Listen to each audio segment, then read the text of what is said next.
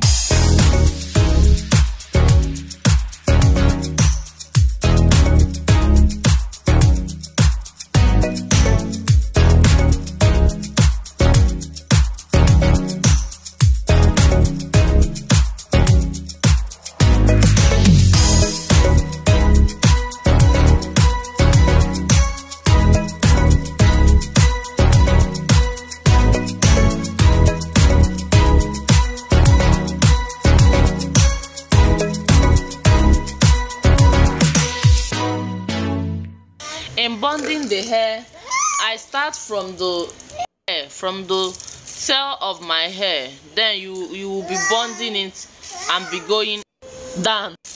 That you have to do little by little, and make sure it is neat as you are doing that.